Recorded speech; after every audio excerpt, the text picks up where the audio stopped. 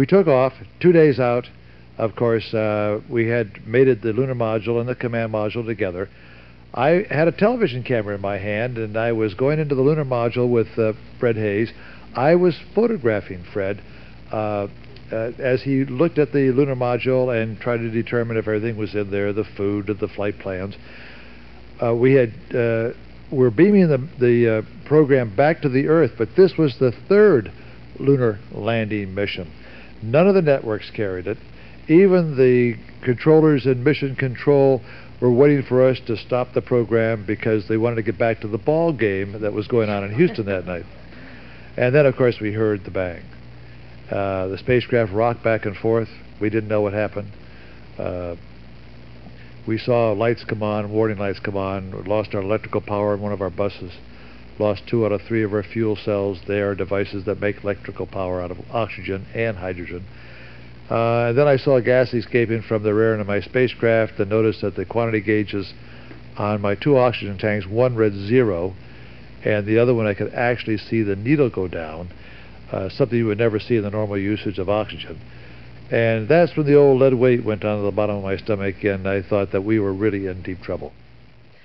There was crises going on all the time, and we had to overcome each crisis as we came up to it.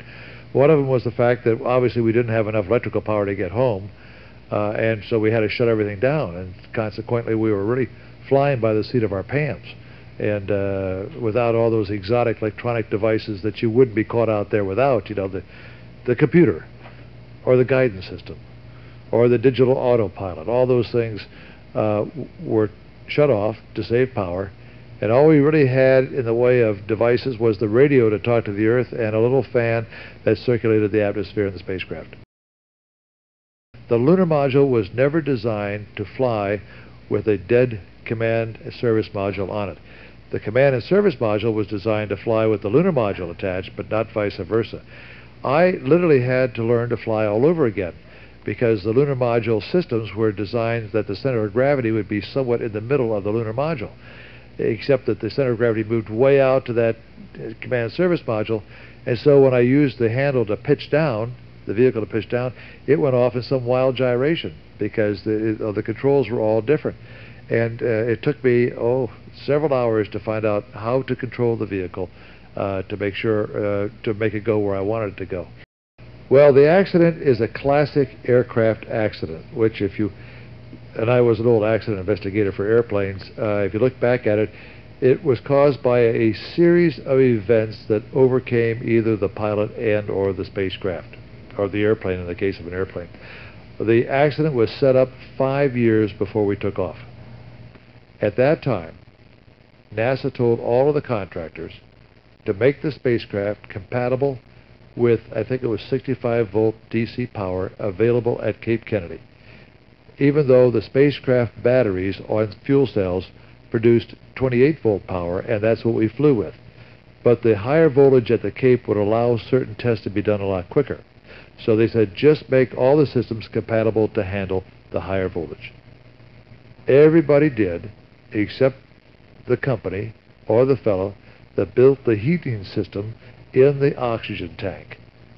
That little heater, which was a combination heater and a fan to stir up the liquid oxygen, and a heater was used in case the pressure dropped a little bit, you could turn on the heater system, the liquid would boil off and build the pressure to keep feeding the fuel cells and keep the spacecraft pressurized and oxygen and breathe. The thermostat in that heater system was compatible with only 28-volt power. That was the original design of the thermostat. They never replaced it with one that would be compatible with 65-volt power. That was the first incident that occurred. Now that discrepancy was on all the flights from Apollo 8 all the way through Apollo 13. Several weeks before the launch, we did what was known as a countdown demonstration test. We got in the spacecraft, the crew got there, all the other people got there, the controllers. We counted the spacecraft and rocket down to 0, but we did not launch.